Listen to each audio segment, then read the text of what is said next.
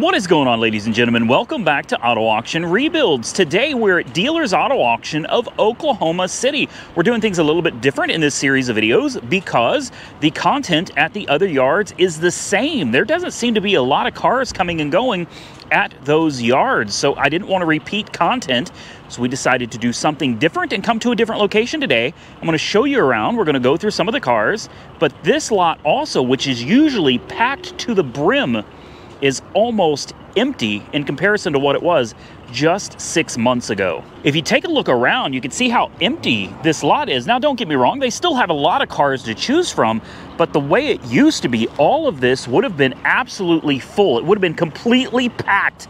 And over there at the very end, where you guys probably can't see, there would be lines of cars going everywhere because tomorrow is auction day. And that's just not the case. So I've noticed my cars are selling for a lot less than they should be. I've noticed that dealerships are just desperate to get rid of vehicles now. They own them for more money than they're worth, so they have to sell them at a loss or they have to hold on to them and hope that the market bounces back.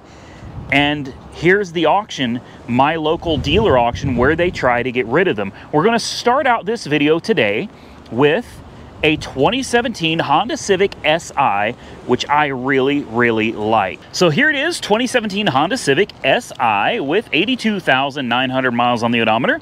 We're going to kind of walk around and see if you guys notice anything wrong with it before I start nitpicking it. I like this car, and it's something I'm going to put on my list. I'm actually looking to buy some more cars. I recently sold quite a few, including the SEMA Mustang. So there is some money back in good old AAR's bank account where we might actually be able to pick us up a little bit of content. I've always wanted one of these. This one's a little bit rough, but that's perfect for the channel because it needs some repairs. At first, when I walked up to it, I didn't realize this was a carbon fiber hood. I thought maybe it had been in an accident and somebody just replaced the hood. Now, getting closer, it is a carbon fiber wrap on the hood. It's a little chipped up right here. You've got the grill popping out up here too, so she's been damaged a little bit. Not too bad though. We got a busted fog light down here. This tire is a Goodyear Eagle Sport. It's in pretty good shape. I immediately noticed the windshield is cracked. You guys probably can't see that, but it is cracked all across, all over. There's a impact zone right there, cracked it all over here. This tire is in pretty good shape too. There's a wire hanging out, probably for some kind of an underglow light going on under there. We got Goodyears on the back too. A little worn, but still not too bad. You got the carbon fiber wrap on the gas tank as well. Carbon fiber wrap on the wing. Overall, the car does not look bad at all. She's going to need a little bit of work, but nothing we can't handle. It's got some aftermarket burnt titanium looking exhaust. That wrap on the wing, honestly, that carbon wrap needs to come off, in my opinion. Okay, not too shabby, guys. Not too shabby. It's got some miles on it. She's a little rough. Interior-wise, though, not too bad. Not too bad at all. Headliner, it's got those purple. Ugh, I don't like that. You can see that crack in the windshield a lot better now, hopefully. Runs all the way over there. It's quite a bit. So she's going to need a windshield. Let's push the clutch in. Clutch feels good. Not too shabby. I like this, honestly.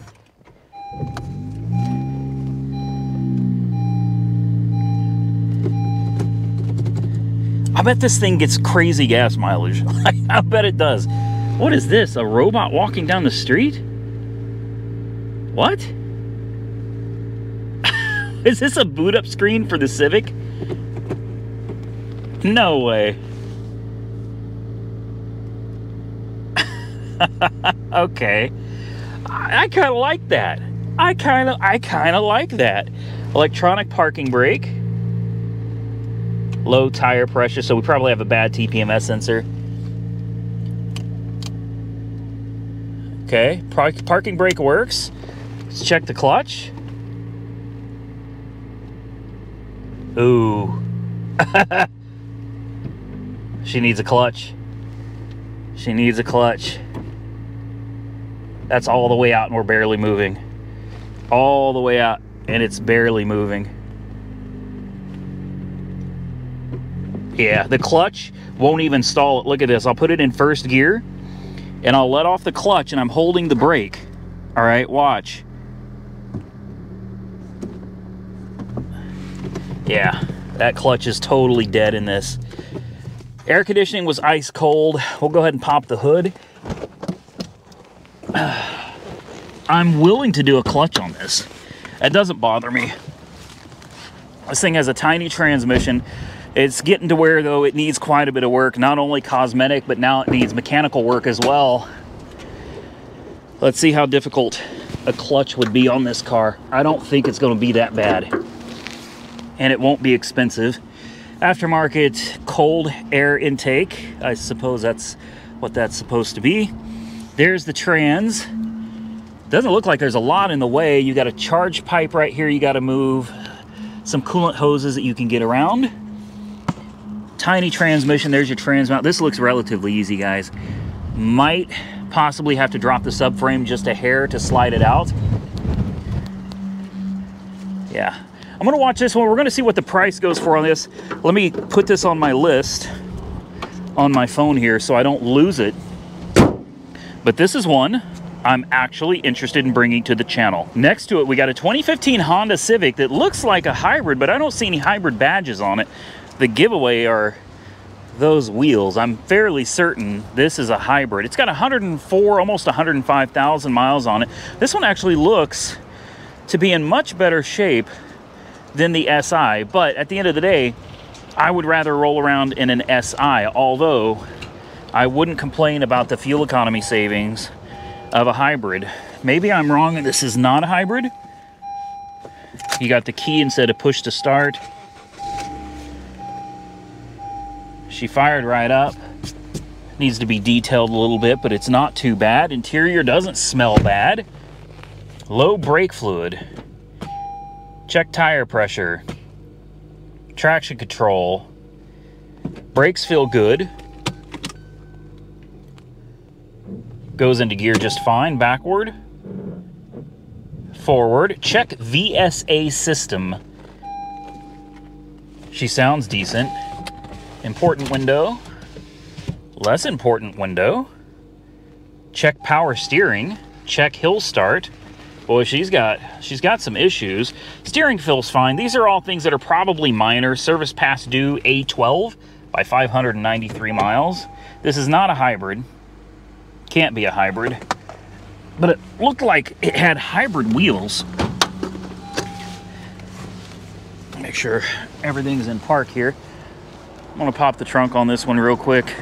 I'm actually kind of interested in this one, but what is this? Speaker wire running under the trunk cover. All right, well, I know that this is probably the better car. The other one is in pretty rough shape.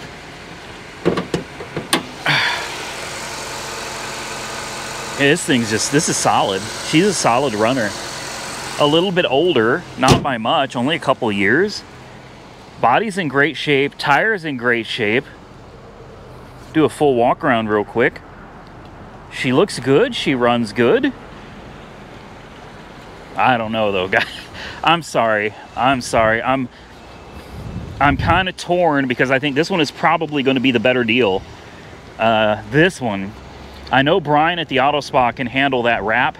He could remove that. I know Los Primos Auto Glass can get that windshield taken care of for me. Whatever all of the wires are, underglow lights, we will rip all of that out. We don't need any of that, guys. We'll bring it back to looking stock again, fix up the front end a little bit.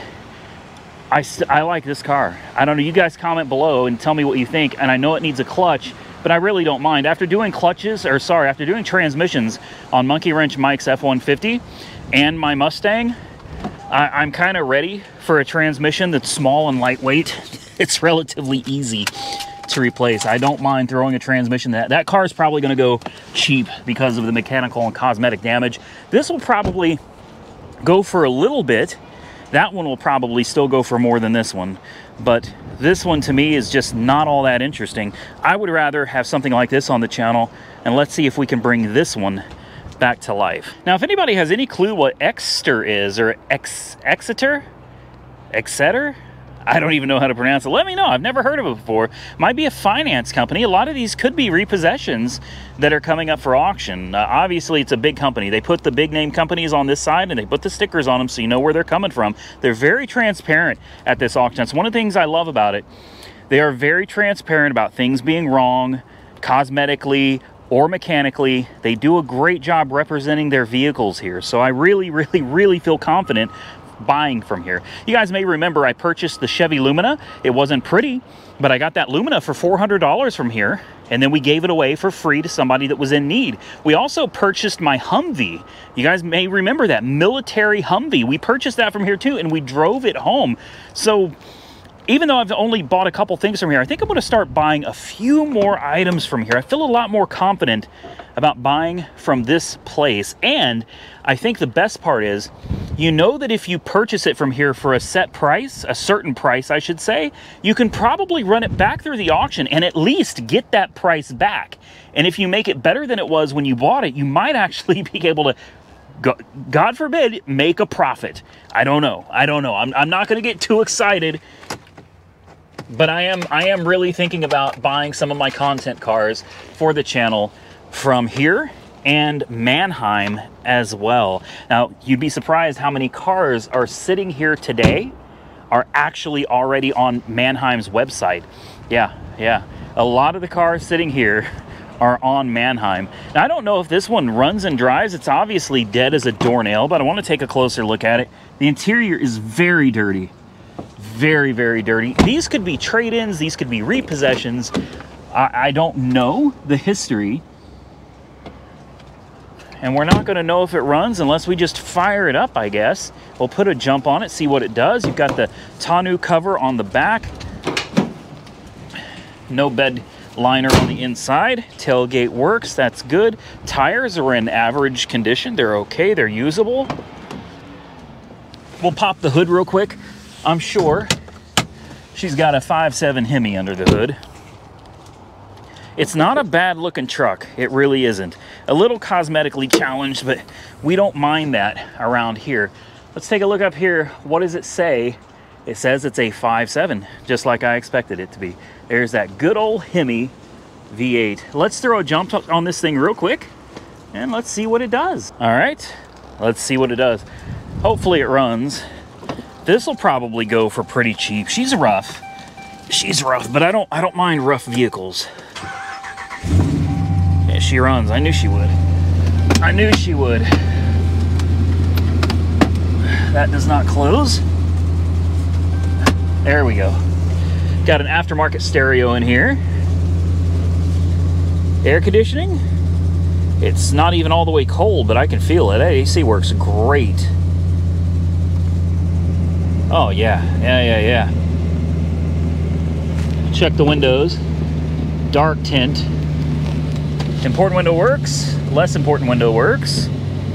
Good oil pressure. Good voltage. TPMS light is the only light on currently. Does she go backwards and forwards? Backwards. And forwards. All right, I had to interrupt that video for a minute. Copart was calling me. So, air conditioning works. She goes backwards. She goes forwards. Sounds like it runs pretty good.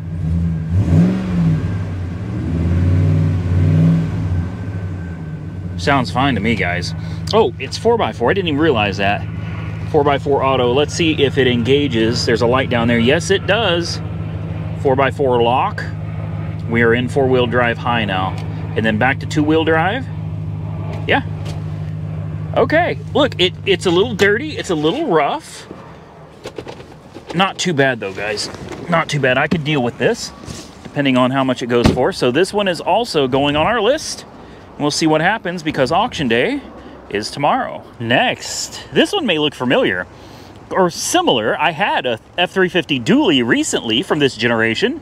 This is a 2004 F350 with 255,000 miles on the odometer. I'm willing to bet this one goes cheap. It is not a diesel, it's the Triton V10, so very, very likely this is gonna go cheap.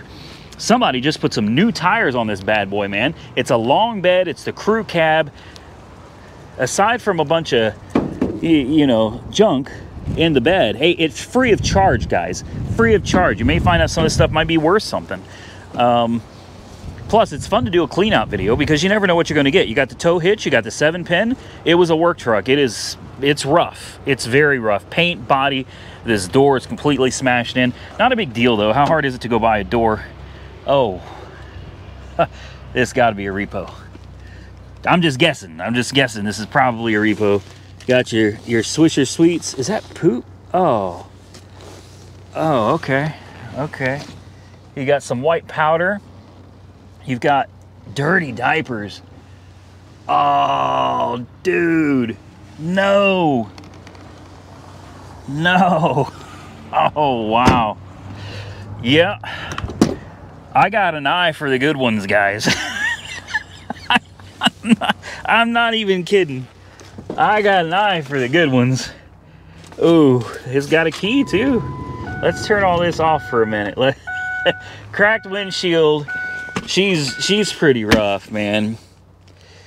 She could be brought back to life though, depending on how it runs, I should say. We'll figure that out first. Brakes feel good. Oh, they chopped the cat. They chopped the cat. Ain't that a shame? Now, somebody gave up on this old girl is what they did. Check engine light is on, but she started without a jump. It's out of gas. Oil pressure's good. Oh, man. Important window works. Less important window works. This would be a good giveaway truck, don't you think? Monkey Wrench Mike needs another Ford. Reverse.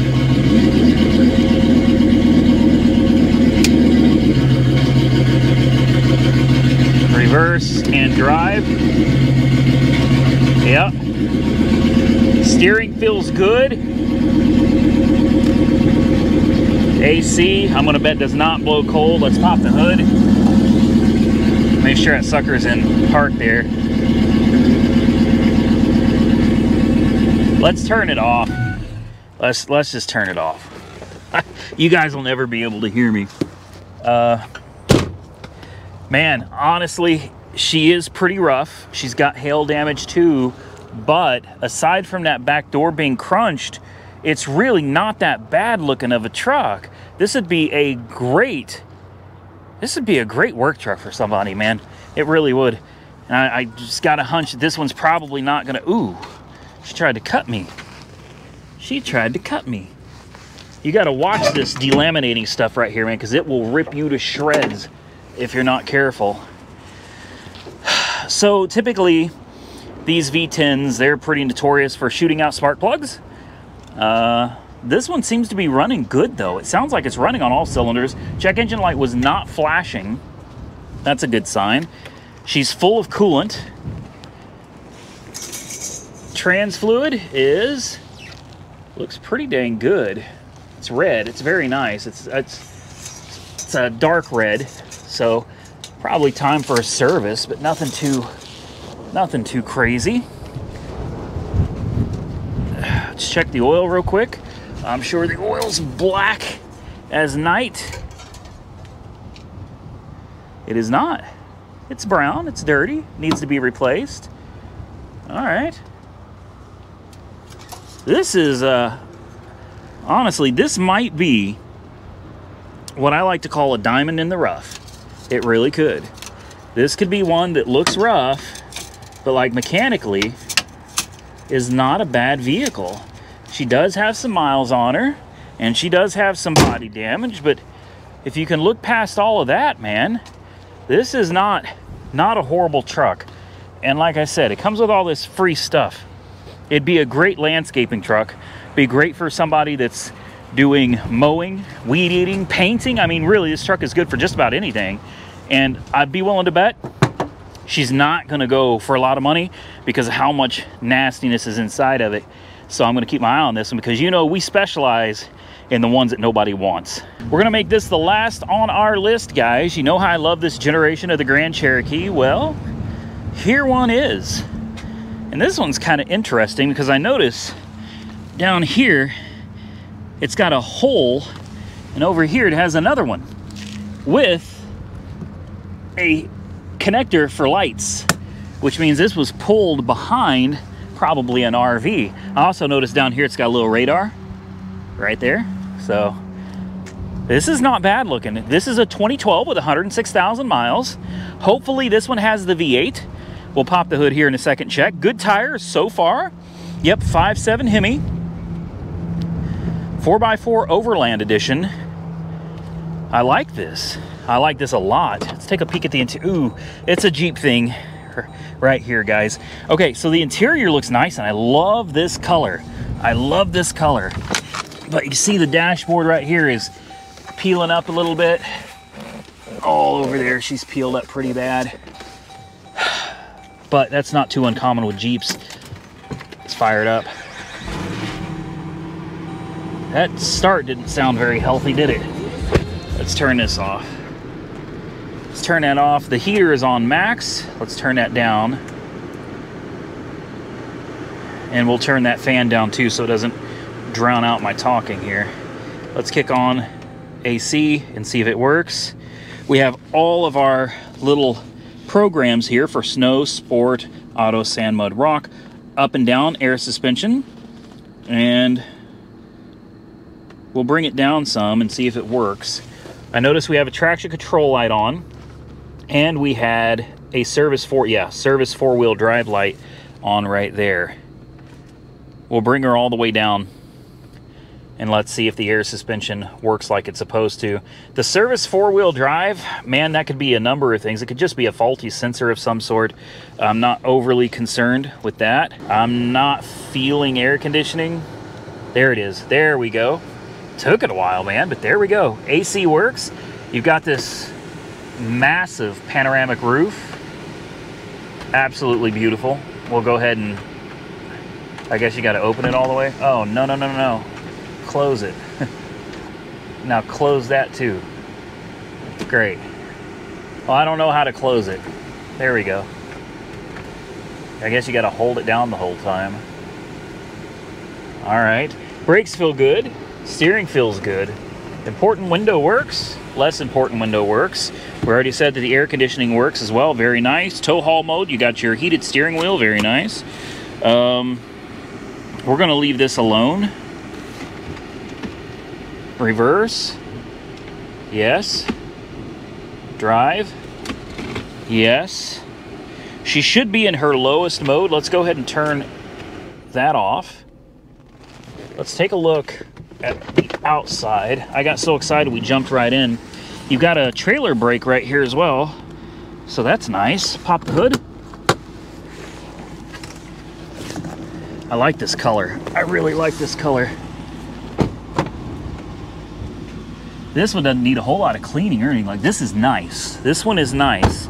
A few issues with the 4x4 or whatever, but look, even the hatch opens on its own. WeatherTech floor mats.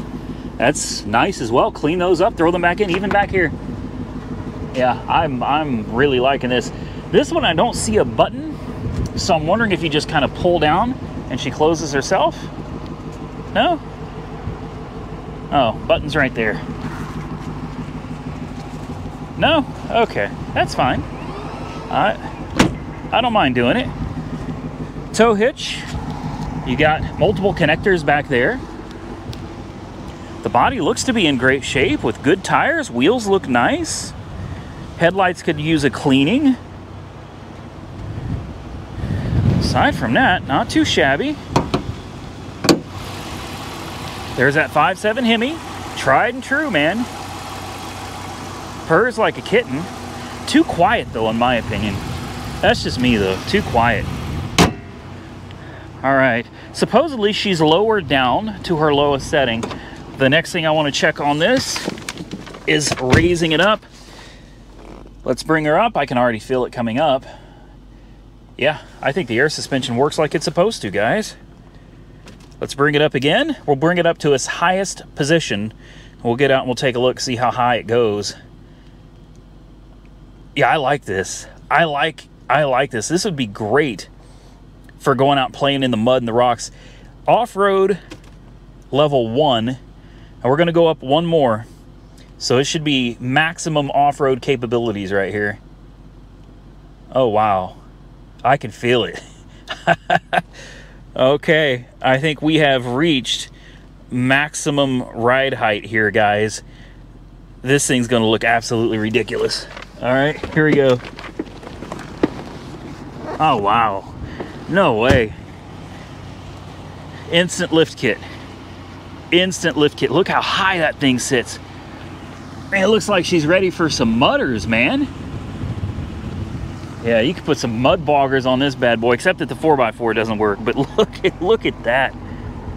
All the way around. So, air suspension works like it should. I like it. I think I'm going to put it on my list, guys. This is one I'm interested in. See what I mean? Somebody accidentally left this open. Just put it back there and make sure no rain or anything gets in it and messes something up. All right, guys, I think this is the last one. We are done. So if you enjoyed today's video, do me a favor and hit the thumbs up button and drop a comment and tell me which car you like the best. The two that I am most interested in today in this video,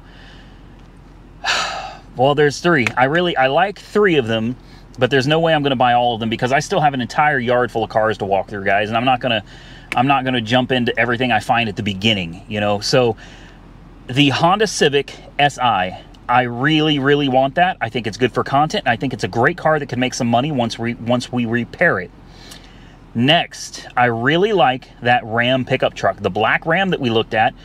I think that's, or the F350.